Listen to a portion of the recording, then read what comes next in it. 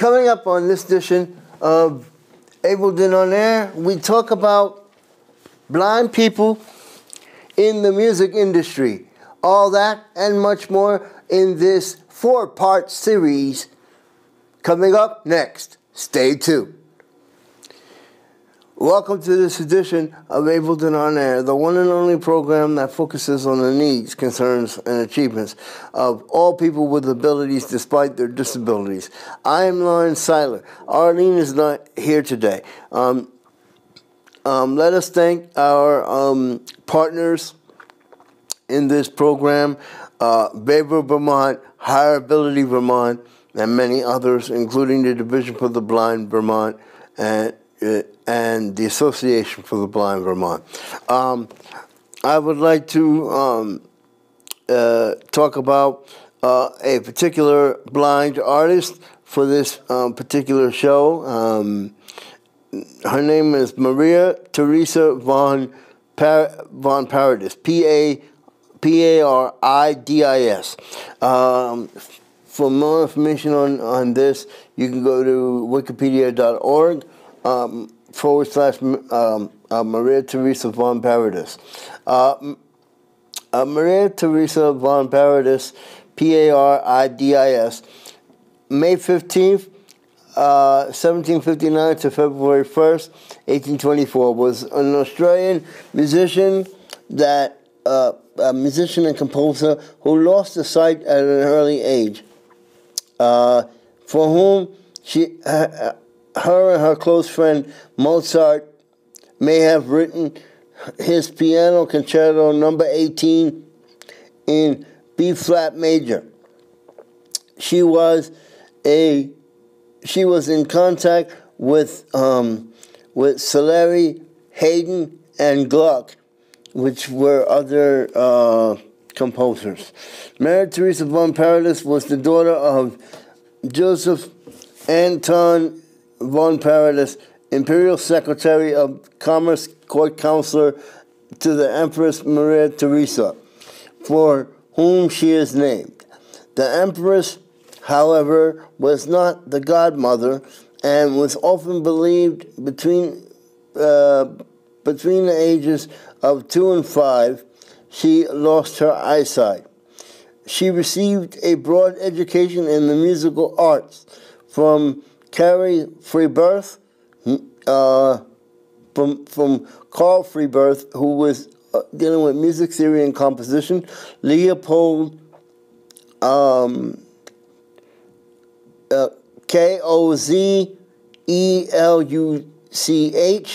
he did piano, Vincenzo Riccini, Righini, he's a Italian music theorist and teacher. Antonio Salieri taught her singing and composition, and Abby Vogler theory and composition. By all accounts, Paradis had an excellent memory and exceptionally accurate hearing, and she was widely reported to have learned over 60 concertos by heart, which is a composition, as well as large repertory for solo and religious works.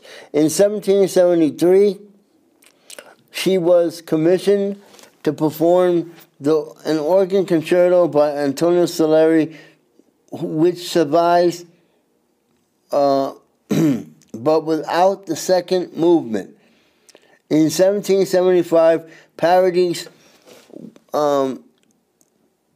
was performing as a singer and pianist in various Viennese salons and concerts.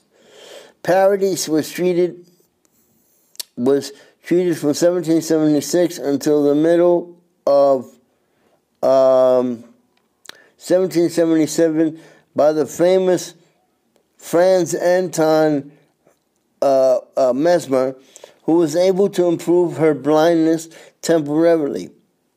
and she was removed from his care. And concerns on one hand a possible scandal, and the other hand a potential loss of her disability pension because she worked. In any case, from her departure from Dr. Mesmer, the blindness came back permanently. Paradis did not stay confined to Vienna. In 1783, she set out to do extended tours to Paris and London, accompanied by her mother and librettist Johann Brigdinger, who invented the composition board for her. In August of that year, they visited the Mozarts in Salzburg, and through Nanette's diary seemed to place the meeting in September. She played in Frankfurt, Germany, and other German cities, then Switzerland. Paradis finally reached Paris in 1784. Her first concert was given in April, the Concert Spirituel. The review in the journal, the review in the Journal de Paris said it remarked, one that I've heard to form an idea of the touch of precision and fluency of the vividness of her playing, and she made a total of 14 appearances in Paris to excellent reviews and acclaim. She also assisted in helping Valentin Haroy,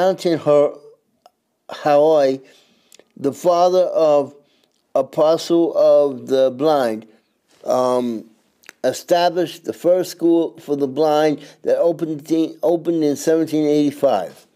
Paradis performed a piano concerto by Joseph Haydn, which may have premiered in Paris in 1784, but it appears to have been composed in the 1770s, and the original manuscript is now lost.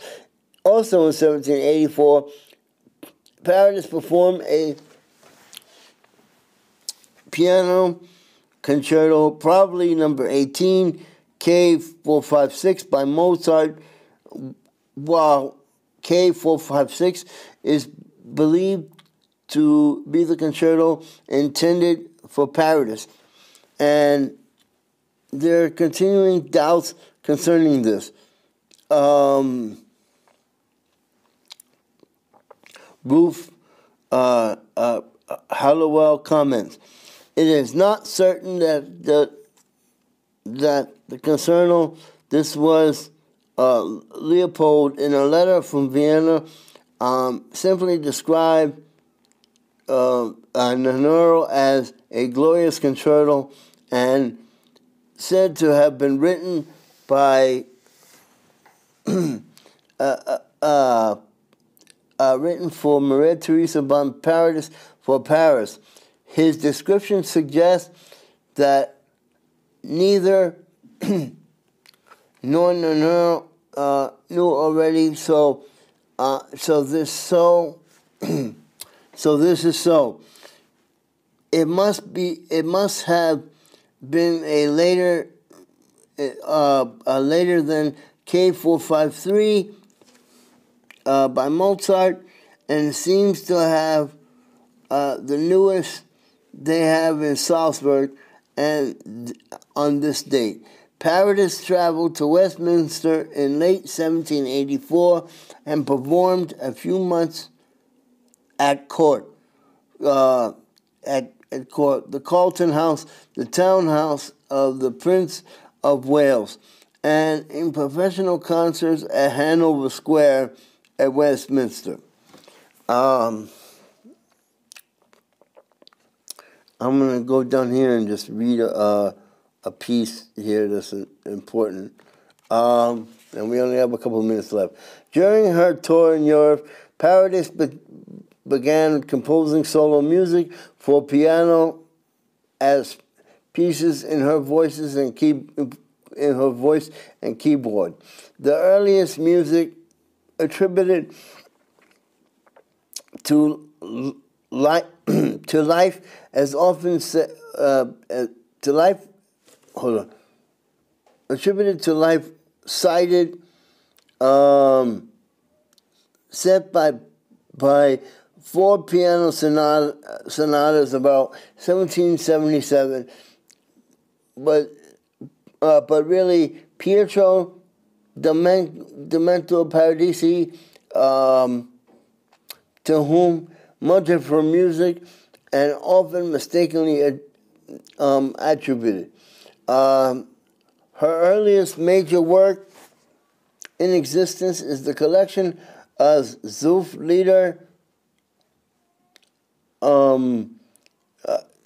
which is a German piece of music, and I can't pronounce the rest of the title. And it was composed between 1784 and 1786.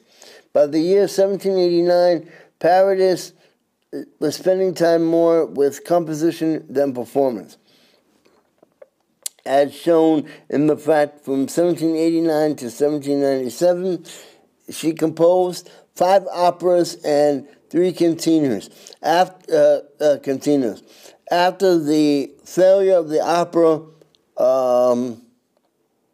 Ronaldo and Und Alcina from 1797, she shifted her energy more into teaching. By 1808, she founded her own music school in Vienna, where she taught singing, piano, and theory by young girls. A Sunday concert series at the school featured the work of outstanding pupils. She continued to teach up until her death in 1824. Today's program was about Maria Theresa von Paradis, Paradis, and for more information on her life and times, you can go to www.wikipedia.org/Maria Theresa, THERESIA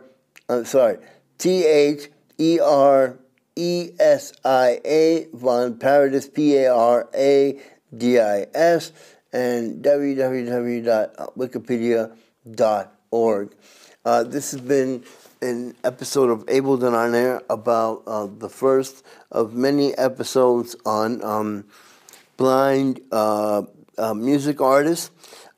Please tune in for other episodes of Able Then On Air. www.orcamedia.net /Able Then On Air. I'm Lawrence Seiler. See you next time.